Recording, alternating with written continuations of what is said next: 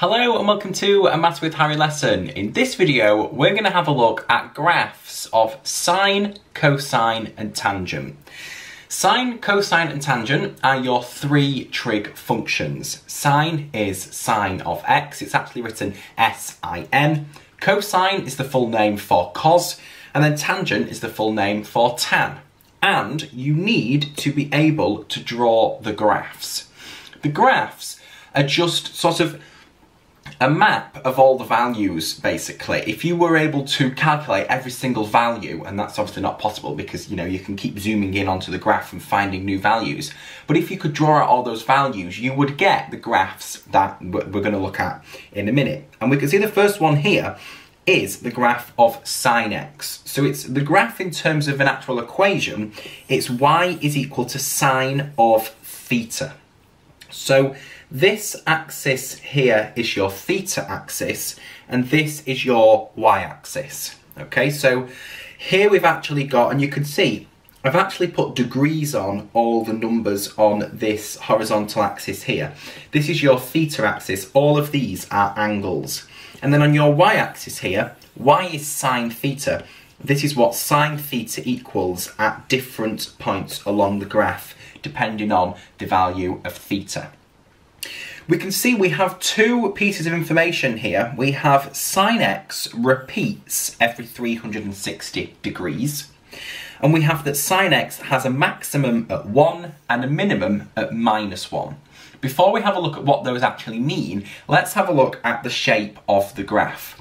Here I have the graph from -180 degrees all the way up to 720 degrees.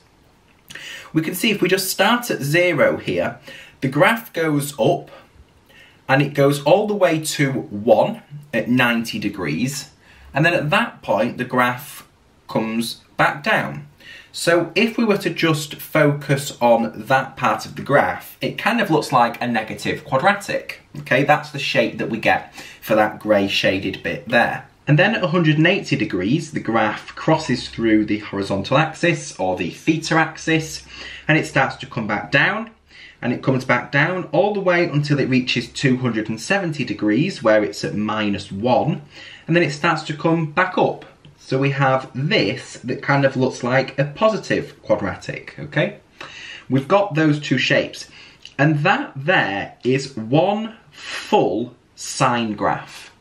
That is the shape of one full sine graph from 0 all the way to 360, okay? And it's actually really important to note here that the sine graph repeats every 360 degrees. So we've been through, if you like, a full rotation, 360 degrees. If you think about it in terms of circles, we've been from 0 degrees all the way around to 360 degrees. And that is the shape of the graph.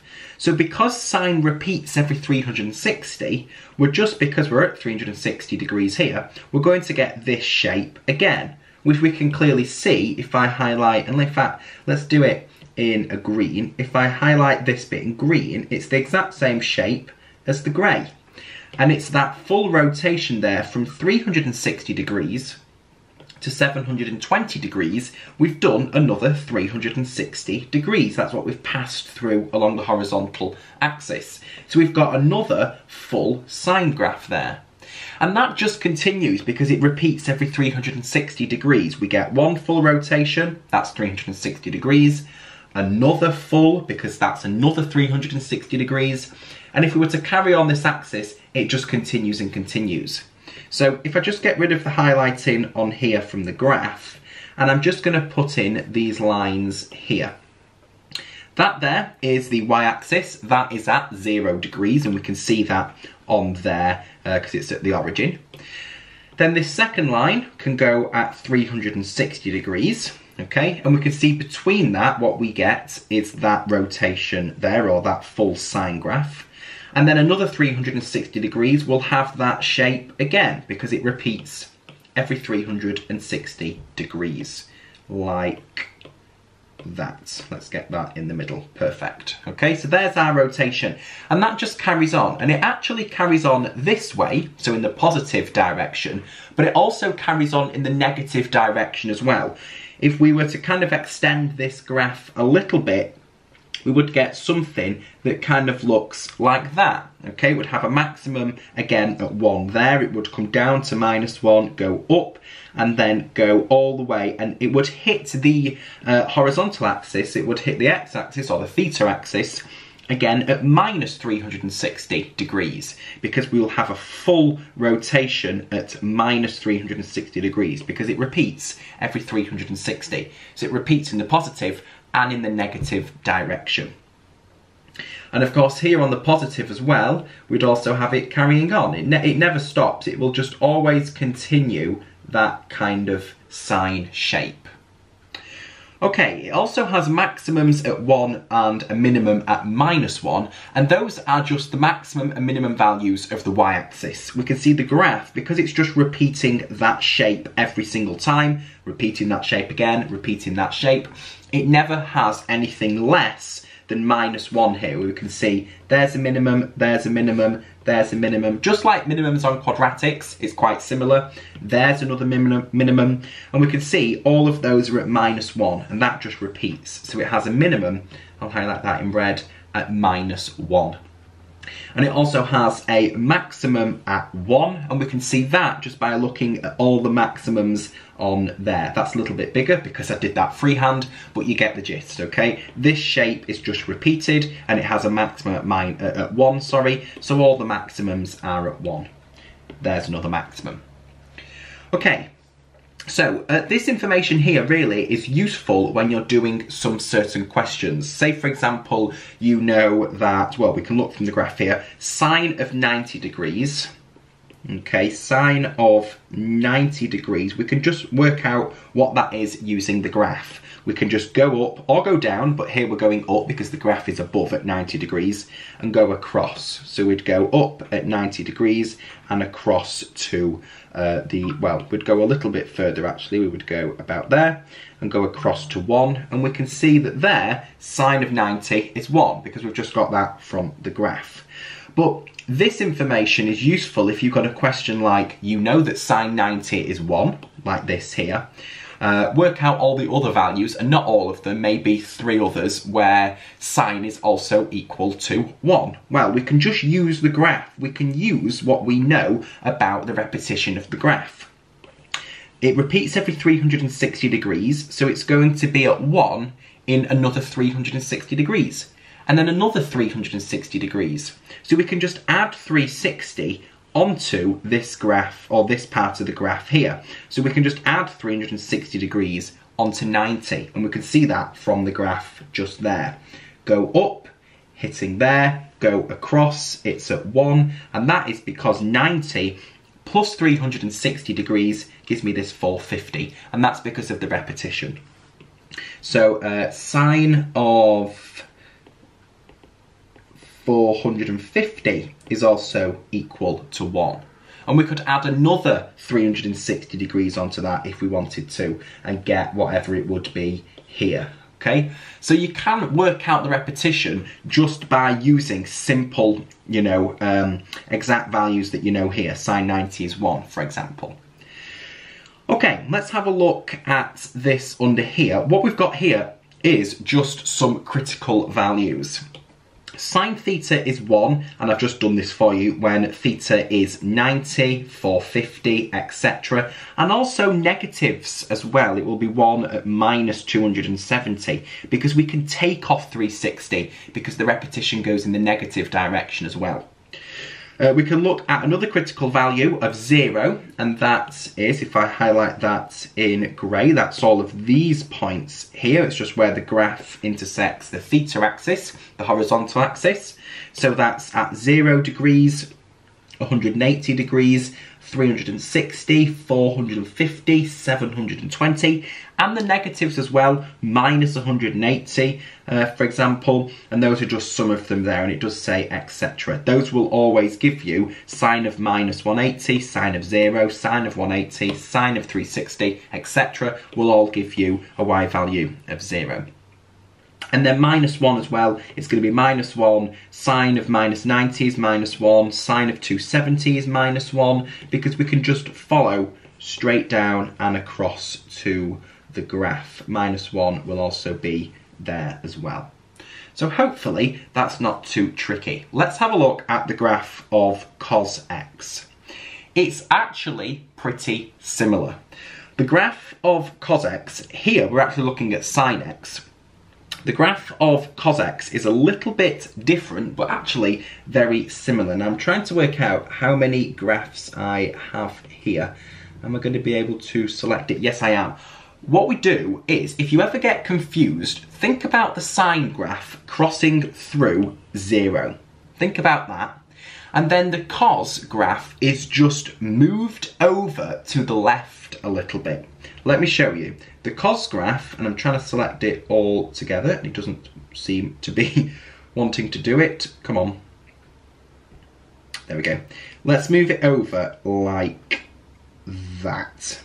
Okay, and it's got to cross through the points quite nicely, so I'm just making sure that it does. It's not perfect, but that will do. That, in fact, there you go. That is the cos graph. This blue graph here. So this red dotted graph is the sine graph, and we just looked at that up here. We move it all 90 degrees to the left to get the cos graph. Okay, so what we have is this shape here now. It's the exact same shape, but it's at a different place on the axes. We've got the exact same thing again because we're just moving the graph to the left from the sine graph. Move the sine 90 degrees to the left gives you the cos graph. So it's still going to repeat every 360 degrees. It just repeats at a different point. We can see at the 0, we are there. Then at the 360 degrees, that is our first repetition. And we're looking at the blue graph here. And then the next repetition will be, I'm just trying to work it out, where will it be? Let me think, it's going to be there. Okay, because this graph can kind of continue like that. Okay. So what we have here is we have still a maximum at 1 and a minimum at -1. It passes on the y-axis, and in fact we'll write that in and we'll write our theta axis in. It passes through the y-axis at 1, comes down, passes through 90 at y is 0, comes all the way down to a minimum of -1, just like it said there, maximum of 1. Then it comes back up through 270 degrees and then goes to 360 degrees at 1. And we know it's going to be 1 at 360 degrees because we have that repetition. We start at 1, we come down and repeat 360 degrees. So where we started was 0 degrees at 1. So we have to finish in the next 360 degrees at 1. Hopefully that makes sense. These are our kind of repetition lines. We can see the blue is the same within those yellow lines, okay? The red dotted graph is the sine graph that we've just looked at, and I'm just showing you that so we can see a similar shape, but it's just translated to the left for the cos graph. Okay, let's have a look at some key points on the graph. Cos theta is equal to 1. At what point or what value of theta will that be the case? Well, it was theta is equal to 0, 360 degrees, etc. And we can see those if we do them in a red. That's a bad idea, actually. Let's do them in a green. We can see that because, do that a bit neater. That's better, because at 0, the graph is there. We're looking at the blue graph. 360, the graph is there. 720, the graph is there because we kind of have that shape continuing down like that. And we can see all of those green dots, if we follow along to the y-axis, it's where y is equal to 1. So those are our theta values for cos of theta. Remember, y is cos of theta, that's the graph we're looking at, is equal to 1. If we look at 0, it's just the point where the blue graph intersects the horizontal axis. So minus 90, 90, 270, 450, 630, etc. in the positive and the negative direction. Here would be minus 270. And I've just took the positive ones here. So cos of theta is 0 when we are on the horizontal axis. So these values of theta.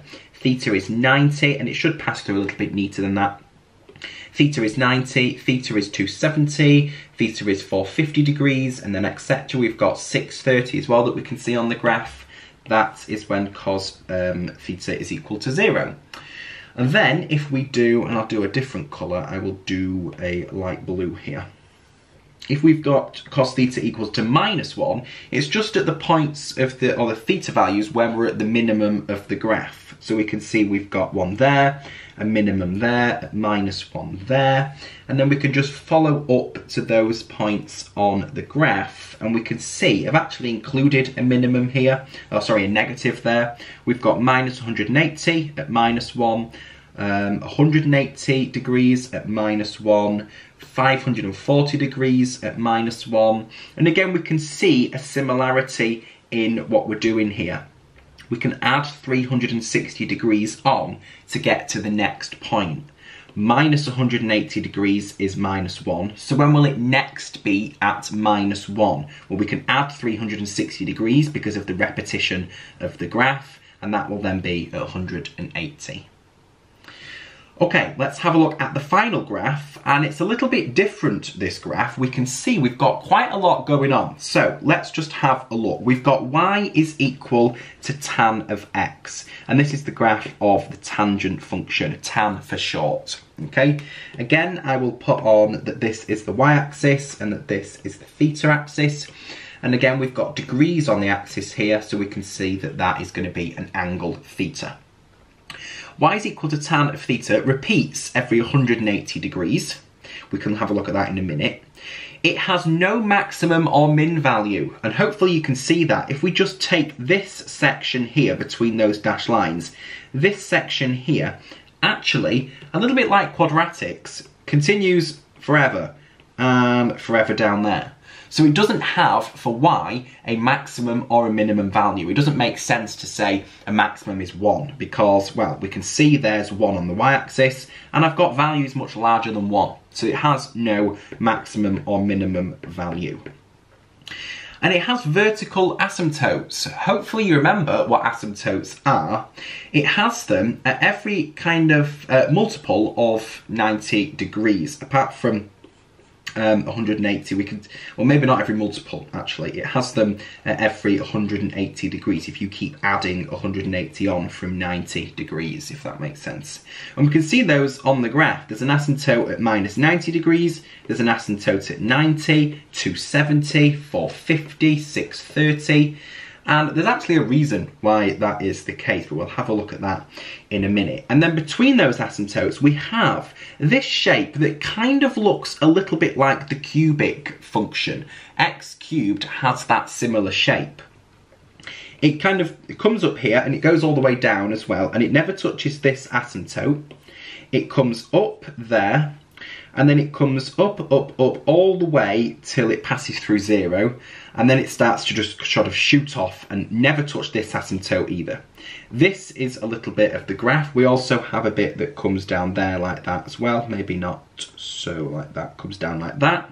And this one also comes up like that, but I'm just showing you a certain part of the graph, okay?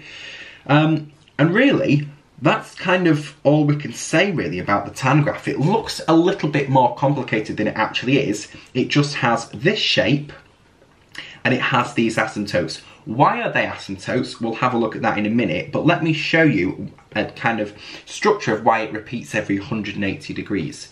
If I was to put this on at 0, maybe not 0 actually, let's put it on at 90, that's a bit nicer. Put it on at 90, then if we do 180 degrees from that, so 90 plus 180 degrees, that's 270 degrees. If we add another 180 degrees, that's 450. We can see we have repetition. This is between the first 180 degrees, we have that shape. Then within the next 180 degrees, we have this shape. And that can just carry on. We have this shape again with asymptotes either side, another asymptote and that shape again, and then we'd have an asymptote maybe about there, okay, for the graph to come up like that. Okay, now, why is it the case that there's asymptotes there? Well, think about where the asymptotes are. We will just have a look at this first one here, okay? That orangey red one. And that is when theta is equal to 90. So theta equals 90 degrees, and we know that y is tan theta. That tells me then that y will be tan of 90 degrees. And I have a calculator actually, so I'm going to put that into my calculator. Tan of 90 degrees. And we get an error. Now, why is that? We get an error. I don't know whether I've introduced this in the course yet or not. I don't think I have. But tan of theta can actually be written as sine theta over cos theta. And then a little proof as to why that is an error is because that can be written as sine of 90. If we're working out what tan of 90 is, that's theta.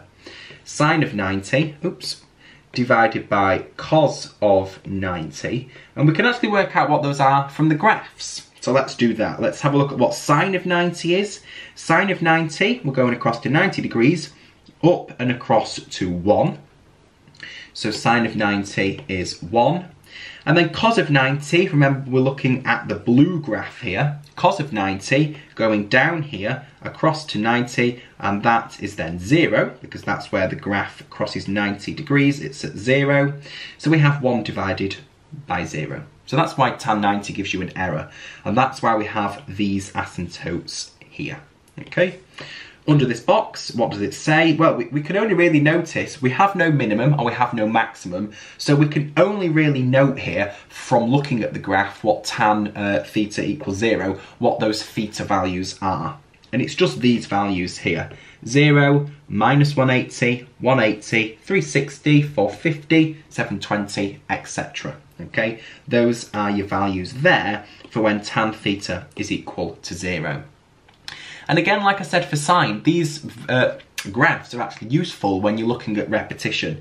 If I know that, for example, tan 0 is 0, then it might say, what other point or what other angle is tan of theta equal to 0? Well, it's at 180, it's at 360, because you can just add on 180, because that's when it repeats. So hopefully that is not too complicated, and you now know the graphs of sine, cos and tan.